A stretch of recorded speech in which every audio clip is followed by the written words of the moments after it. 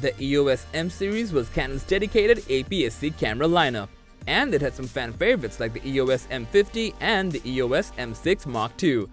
While there were reports that Canon would discontinue this lineup, the ending of the M6 Mark II further confirms it. So, what's happening and why? Watch today's video to find out.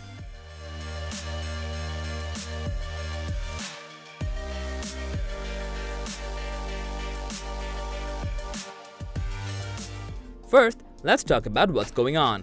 According to a report from Canon Rumors, 2021 was supposed to be the last year for the EOS M series cameras and lenses.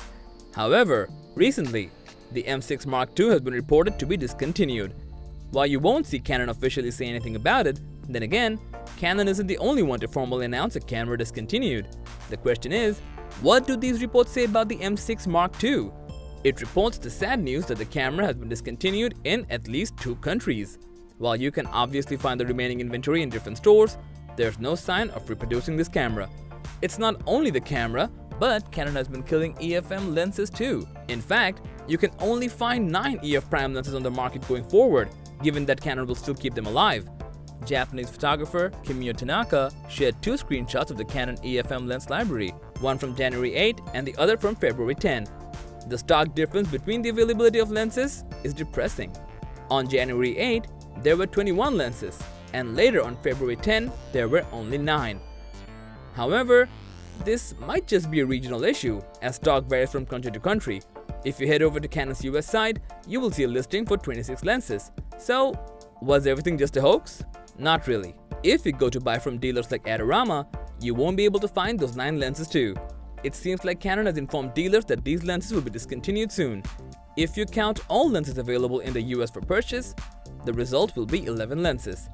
If there are 9 in Japan, why are there 11 in the US? The discrepancy in numbers has an obvious explanation. Japan is the home base for Canon, so any stock changes happen there first and slowly ripple throughout the world. This aggressive practice of shaving on lenses indicates that there won't be any new cameras in the EOS M lineup. On top of that, the new EOS R10 just might be the choice for those who want a good camera without paying a king's ransom. Why is this aggressive discontinuation of lens and camera happening? The answer is simple yet sad. Initially, the EOS M was Canon's lineup of APS-C cameras, while EOS R was for full-frame cameras, both mirrorless in nature. Having 2 lineups of mirrorless cameras wasn't the problem. The problem was that EF-M lenses weren't compatible with RF mount and vice versa. So that left Canon with only one option to produce 2 different sets of lenses for 2 different systems. Surely for a company like Canon, that isn't a problem. Then, what was the issue? The shaving off has a lot to do with popularity and performance. While EOS M cameras were famous for being an affordable option, they are nowhere near as popular as the new EOS R cameras. EOS R cameras feature all the features professionals want, and Canon dominates the market with these cameras, both globally and in its home country. Hence, they're pulling all the resources from EOS M and utilizing them for EOS R cameras and RF lenses.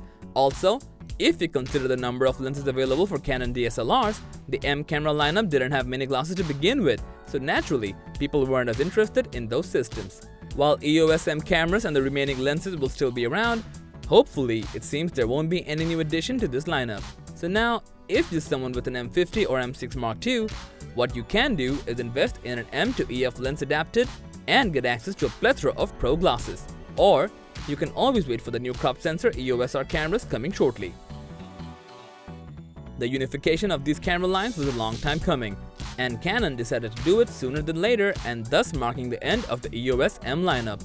That was all about the end of the EOS M lineup. What do you think? Let us know in the comments below, and if you like this video, consider subscribing to see more videos like this on your feed.